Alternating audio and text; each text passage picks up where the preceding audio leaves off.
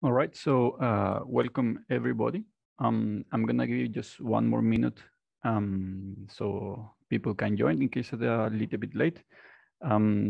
As you will see in the chat, I put it now, but I also will put it a little bit later. There's a link that will tell you to take you to this website. And in that, you will find basically all the information that you might need to follow the lecture of today. Unfortunately, due to the time constraints, this cannot be a very practical session where we go back and forth. So I'm going to demonstrate everything that I'm going to teach you today. But at the same time, if you follow the training material, then you should be more than capable to do all of the steps yourself later on. So my name is Rafael. I'm a scientific officer at the Center for Cellular Imaging. For those that don't know me, we are part of the National Microscopy Infrastructure in Gothenburg. So we are the Gothenburg node. And the idea of the lecture of today is just show you the very basics of bioimage analysis. And for that, I'm also going to be using a tool that most of you are at least familiar by name, which is called FIJI or ImageJ. And then we're going to use that tool to demonstrate all of the concepts that I'm going to be talking about, right? So let us slowly start, okay? So first of all, as I just mentioned before, we're going to be using ImageJ. In particularly, we're going to be using FIJI. And here you will find the websites for both ImageJ and FIJI. And if you want to follow along, please feel free to open up your FIJI and try to keep on. Or if not, you can do this afterwards. Just go to the FIJI website, and there you can also find the download instructions, okay? Now, the program of today's is a relatively packed but short program. So the first thing I'm going to try to remind all of you is that images are numbers and that they should be treated as any other numeric data that you receive from any other machine, right? So images are not special just because your brain can interpret them. You should also treat them carefully and as serious numerical data. Now, I'm going to show you then what happens when we're going to try to quantify something on an image. And usually for this, we design a small workflow. And there is some steps that we are usually doing. So we are going to do some image loading. And after that, of course, we're going to do some pre-processing of the image to enhance the features that we want to work on. Then we're going to segment those regions that are important to us. And then we're going to do some sort of quantification. And that's a little bit what I will show today.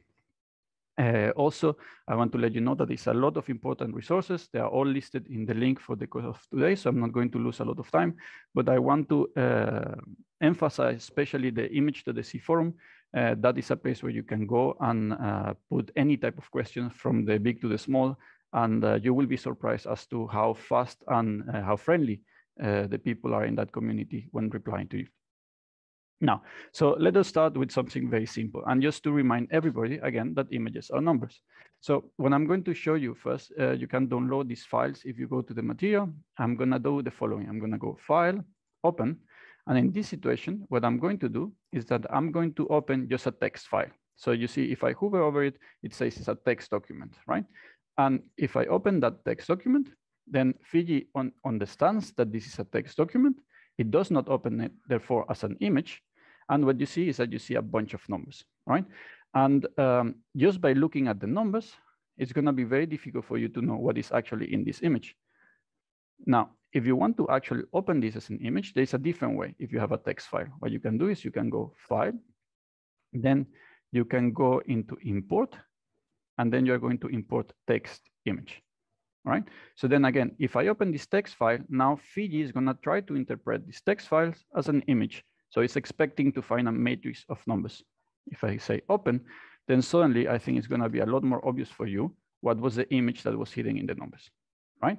Now, what is happening here in the background is that FIJI is opening that matrices of numbers, and to each number, of course, is assigning a color.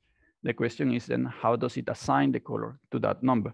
So the easiest way to look at is that that's based on something that is called the lookup table or LUT.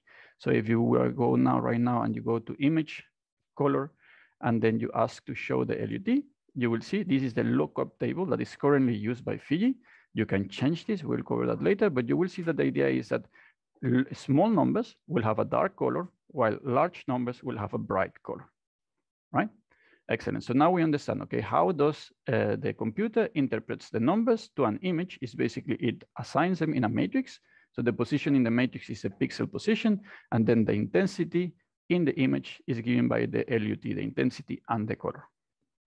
Now, we're going to cover something as well, which is quite important. So let's go to the following. We go analyze, and we're going to make histogram.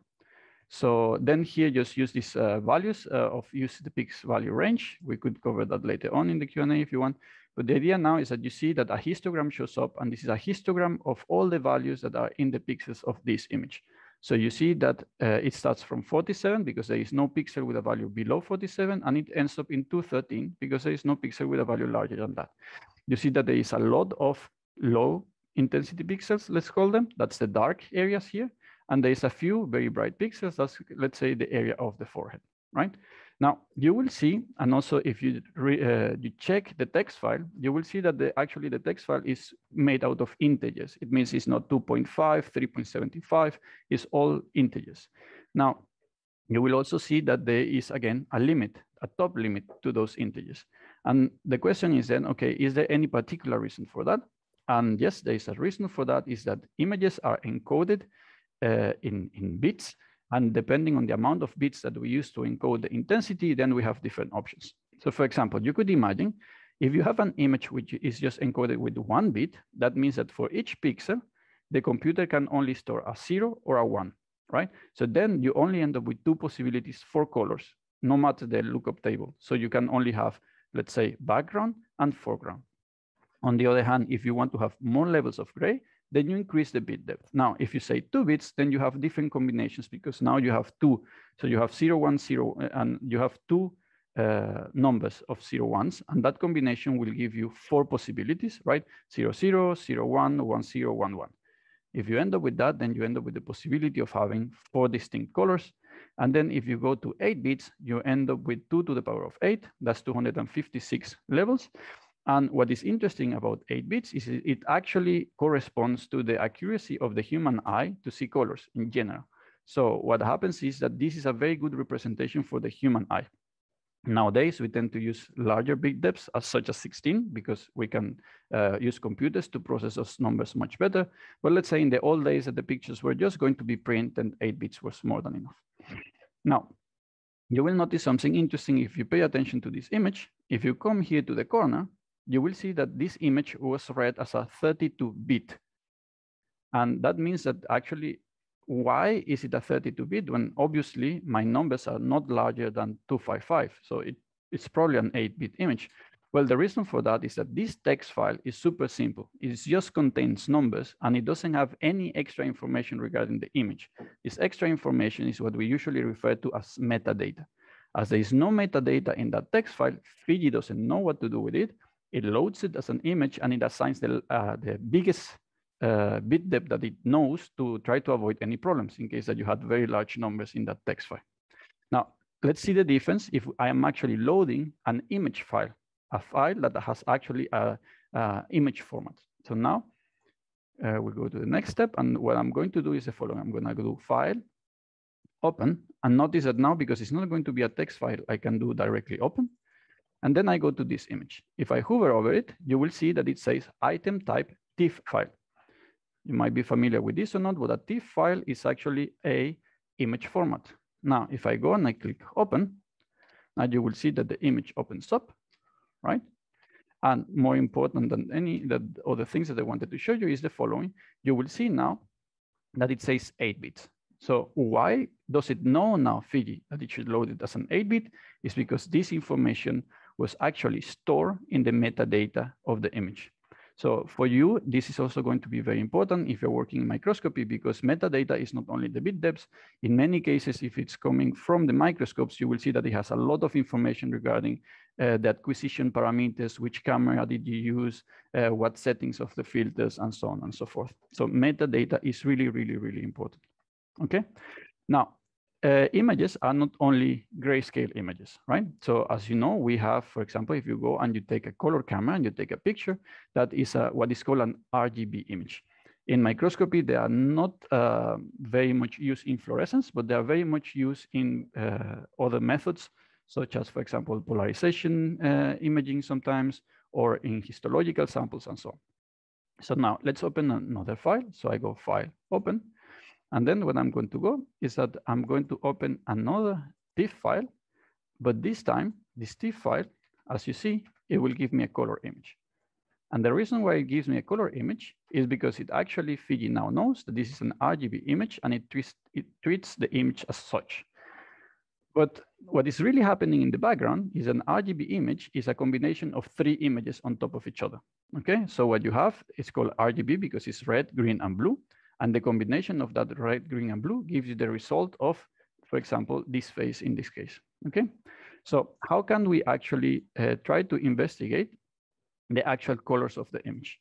Now, there is a relatively easy way to do that. So what we can simply do is just, right now, this is just an RGB image and it's treated as like this. But then what we can do is that we can go image type, and we're going to change it to an RGB stack. Okay, now you immediately see that it becomes gray in color. So what I'm going to do now is that you see, I'm gonna go over the slider that appears now at the bottom. So before there was no slider, now there is one. And you see that every time I change, the image changes a little bit. That image changes a little bit because what is happening is that that was the images that I told you before. This is the red image, the green image, and the blue image. Okay. Now, if we want to see this in the, this is a hyperdimensional stack. So this is 3 images connected together.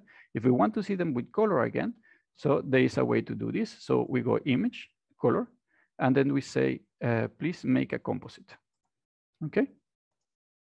Now, when you make a composite, FIJI, what it's now doing is that it's taking those 3 colors, it's assigning the correct LUT to them, so the correct lookup table, and then it's displaying them at the same time. If you want to check that this is actually the case, you can also go to image, color, you can go to channel tools. And here you see right now it's displaying as a composite. I can deactivate channels if I want, or I can activate them. But also you can do, for example, okay, show me each color independently. And now using the slider, then I can see what was the red, green, and blue. All right. At the same time, you can also show them in grayscale if you want to. Okay, so this is just basically to show you and remind you what is an RGB image, and that images can also be multidimensional, meaning that they could contain many, many different colors, and at the same time that they can contain not only information about color, but let's say information about time, that could be a dimension, or information about the C stack if you have 3-dimensional views and so on. All right. So now what we're going to do is that I'm going to show you a slightly different image. So this is RGB images. Now let's show you something that usually comes for example, from a fluorescent microscope. So if you want to do that, you can go into File, Open Samples, and then we're going to open fluorescent cells. Okay, this will take a second because it downloads the image from the internet. Now you see the fluorescent cells, right? Now what you see, this image, again, it shows red, green, and blue. But please keep in mind that in fluorescent images, this is actually not, nobody is obliging you to use red, green, and blue. I know that many of us, we say we use blue for DAPI because it was the most blue fluorophore, green, and so on, depending on the fluorophore that we use. But in fact, the cameras that we use in fluorescence are colorblind. So in most cases, these are actually just 3 differently acquired grayscale images that are put together, and then you decide on a lookup table that is good for you. But for example, in many cases, I don't like to display things in red because I don't think it's punchy enough, especially when you print it. It might be that you lose a lot of details. So for example, let's say you see here in the channel, I can try to look for the channel that is currently red. You see that this little blue line here is changing color. So this is blue, green, now it becomes red. So in there, what I can now do is I can change the lookup table, okay? So I can go to, let's say, I always forget where this one shows up, is in image lookup tables. And now what I'm going to say, for example, the red one, which is the one I have selected, I can change, for example, to gray. And to me, this looks a little bit better because I can see better the details, at least, if this is the staining that I'm most interested in. At the same time, there's a lot of different lookup tables, so you can play with this. Another ones that are very good to play with are this cyan hot and magenta hot, because they change from a particular color to then white. So they allow you to even see structures that are of lower intensity. Okay, so with this, I think is my very small crash course into images are numbers, and that you should always keep this in mind. Now, I'm going to now jump into the classical image analysis workflow, okay? And for that, I'm going to do a very simple example of pre-processing, segmentation, post-processing, and quantification. So let us start. So the first thing I'm going to do is I'm going to open a very classical image example. This image of rice on a surface, right? So now, let us imagine that I want to quantify how many pieces of rice do I have, and also what is the size of them.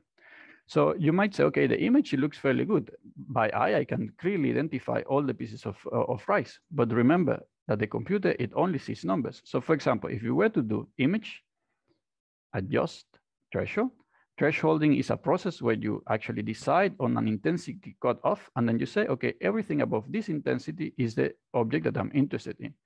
What you will see is that it's very difficult for me to find a cutoff value where I only get rice and I don't get the background. For example, if I want to have the north part of the image clean, you will see that in the south part of the image, I lose some of my grains. And if I try to catch those at the bottom, then suddenly, boop, the background starts to win. This basically means that I have to process this image to make it easier for the computer to identify the pieces of rice. So one of the most common things that happens in biology and also in this image is that we have an uneven illumination. And for that, we would like to calculate the background and subtract that background. So what I'm going to do now is I'm going to show you one of the most important things is that you need to actually, in FIJI, you always need to be doing duplicates. Because in many cases, when you actually create an operation, what happens is that the image to which you apply the operation is modified. So be careful with that in FIJI. So for example, I'm going to do image, duplicate, and now I'm going to call this background, all right? Now I have a copy of my rice, and now I'm going to modify this image. The trick that I'm going to do is I'm going to do a Gaussian blur. A Gaussian blur is what you do is that you take a Gaussian shape object and you use it to blur the image. You might remember the discussion we had about PSF yesterday if you were here. So if now I click preview, you see how the image got blur with a sigma radius of 3. The larger the sigma, the larger my blur. The interesting thing about the Gaussian blur, if I apply it in this image, is that if I use a sigma which is large enough, you are going to remove all the objects which are relatively small. And the only thing that remains on the image is actually the low frequency or the very large sort of background, this non-uniform illumination that was in the background. So if I do like this and I click apply, now I have an image that really resembles the background of my rice, all right?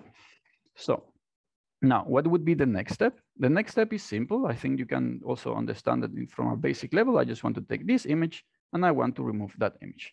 So what you're going to do now is a very cool tool in FIJI. It's simply called the image calculator. So you go to process, image calculator. And now what I'm going to say is, okay, I want to take my image of rice and I want to subtract, these other operations, of course, my background image. Now, here is very important. At least I would recommend that you create a new window. So the windows that you are doing the operations on remain on the back. And also, please do remember to use a 30-do float when you're doing this type of operations, because if you end up with negative numbers for any reason, and you don't use a 30-bit float, these numbers will disappear. They will end up in 0 because integers, positive integers, such as an on-site 8-bit, cannot store negative values. Okay, so this is a good thing to always have clicked when you're doing the image calculator. So I apply this, and now you end up with the result. And you can see that this image is already much better for processing than this one, right? I think now, even if I just go now and I do image, adjust, and I say threshold, you will see that now it's very easy that I don't have the problem with the background, right? Now, even though this image is already good enough to do our processing, I'm going to do some extra steps just as an example. If we pay attention to this image, you will notice that there is some sort of background coming from the surface, right? This kind of white spots on a dark background.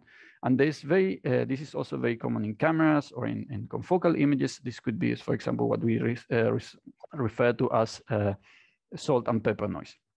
If you want to remove these sort of things, there's a very good filter for that, and that's why I wanted to show it to you. It's called the median filter. So if I go here and I look for median, you will see that there is a process filter median. You can run that. Again, I can run a preview, it's always good. And then let's explore what the median filter is doing. So this is my original image, no filter is used. Now, if I say a radius of 2, what it's doing is that it's concentrating on a particular pixel, it's looking at a radius of 2 pixels around it, and it's calculating the median of that window, and it's storing the median of that window in the center position. Because of that, then it's very good, very efficient at removing spikes of noise in your image. So for example, if I were to do this right now, you can see that I'm blurring those spikes that were in the background. And I'm gonna say, okay. So now, if you were to use a median filter, which is too large, of course, then what happens is that you're gonna start to merge objects. So you have to play with the sigma to find the good radius. So now that we have this, then we're in a good situation where we are willing to now start doing the thresholding, as I showed you before. So now what we're going to do is image, adjust, threshold. Now you see that it's very easy for the computer to find good values for the rise, but also I want to let you know that there is a bunch of different methods in FIJI for segmentation, and it's important that you try all of them because depending on the properties of the image, some will work better than others. After you work for a while with different type of images, you might end up with your favorite methods, but it's always a good idea also to just try them all and see what's happening, right? So a very classical method is called OTSU, and this is one that I really like. Also, many people know how it works. So if you say, yeah, I use OTSU for segmentation, you know, they know what you were doing. So for example, if I use the OTSU method, you will see that it nicely segments the rise grains from the background. Then all I have to do is I have to say, please apply this segmentation. Also notice that I have to click dark background. This is because I'm interested in objects that have a larger intensity than the background. But if it would be the opposite, you just have to remove this, all right? Then if you were to have, for example, a C-stack and you want to have a single threshold for the whole C-stack, you can also click here where it says stack history. Okay, in any case, so now that I'm happy with this, you click on apply. It will be converted to a mask. You say, please do so. And voila, now we have the segmentation of the rise, right? So now let us think, how can we do to quantify the numbers of rise? And there we go to the next very cool tool about FIJI. One of them is called analyze particles. So the first thing that we have to do is that we have to decide on what are the properties of the regions of interest that right now are marked here as white. You see that the value, if you see here on the top of your FIJI, on this corner over here, you will see that if you hover over something, it tells you the value. So you see the rise has a value of 255 and the background has a value of 0. That's how it knows that what is interesting for FIJI, okay? So then what we're going to do is that the first thing I'm going to do is that I'm gonna go into analyze and I'm gonna go set measurements.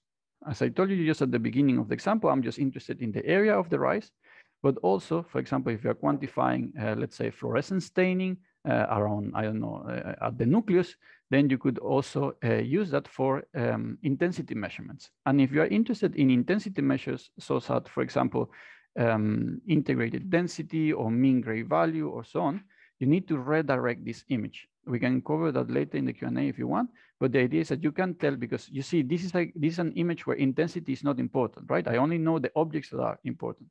So then you have to redirect your intensity measurement to the image that is actually important for you. Usually is the raw data. Okay, so again, I'm not interested in intensity, only area. So I click there, I don't click anything else, and I say, okay.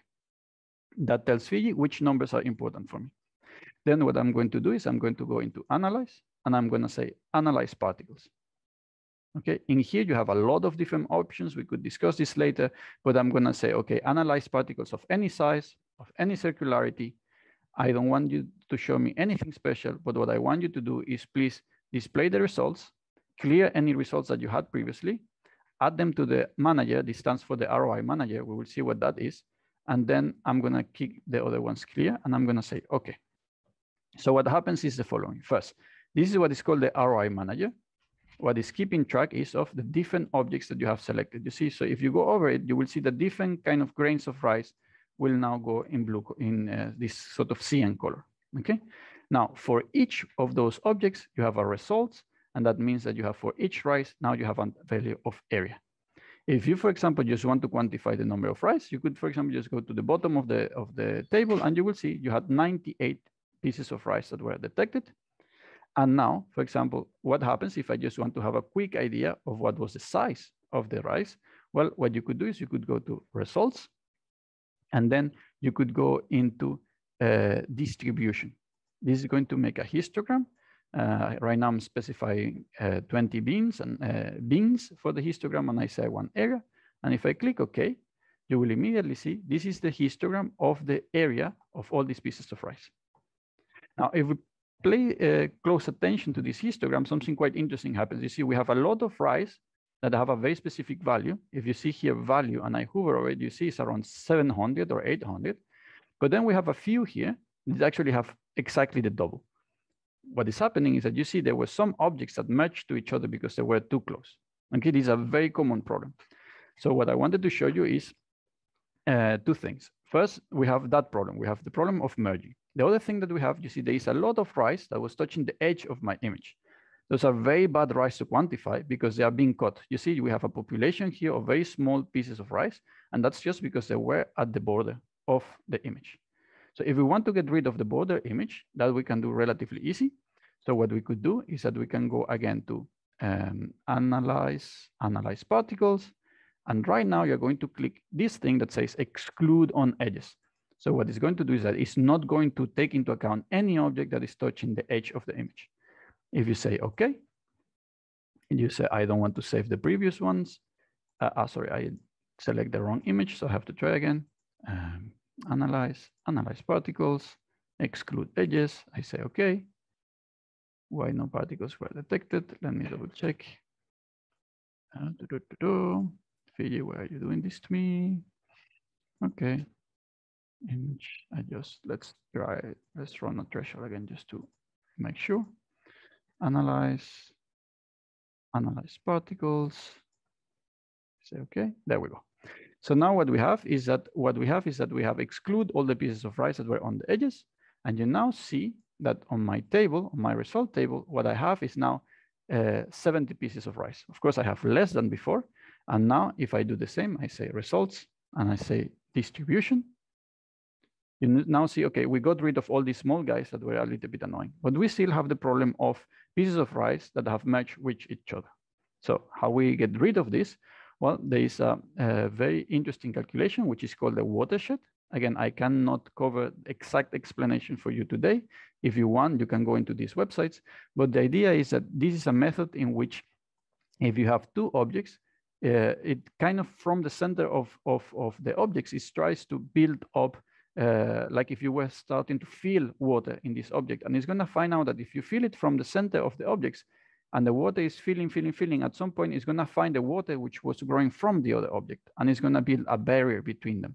Okay, so for example, if we pay attention to this number 7, we will see what's happening if I try watershed. So what I'm going to do is I'm going to do a very simple watershed. I'm going to go into process, binary, and I'm going to run watershed. Okay. Now you see that a black line appears now between these two objects, again, because of the kind of very simple explanation that I gave you before, right? So now the interesting part is that if I do the same thing again, I say analyze particles. I do the same process as before. I say, don't save them, please. Boom. Now you see that I will, now I say results, distribution. So now you see that those values are completely gone, and now I end up with a distribution that makes a little bit more sense to me, right? So the problem is that sometimes watershed can also generate some mistakes. So this is something that you have to keep an eye so you don't divide objects that you didn't want to divide. But in this case, we were quite successful, right? So again, this is just to show you a little bit what is the most common kind of workflow in FIJI. Now, just before I finish, I don't have the time to really explain how this works, but everything that you do in FIJI can be sort of recorded in what is called a macro, basically a list of instructions, like a recipe, like when you're cooking, okay? So then I'm gonna do the following. Look, I'm gonna do file, and I'm gonna say, close all my images, please. And now what I'm going to do is that there's an example in this material that I gave you of a file. It's called basic macro example. I'm gonna put this over here. If you generate a macro, again, we can take this in different type of courses, but you will see that there is instructions that you can run. Okay, everything that is in this yellow pinkish color are instructions to FIJI. Everything that is in green is just messages to the human, so it knows what's going on. So I say, okay, please close all of the images, open the image that I want, duplicate and calculate background. You see, it's very obvious what is going on if I read my comments of what I have been doing. And the very cool thing is that if I have my recipe ready, all I have to do is to run my macro and everything is automatically done for me and I end up with the results, okay?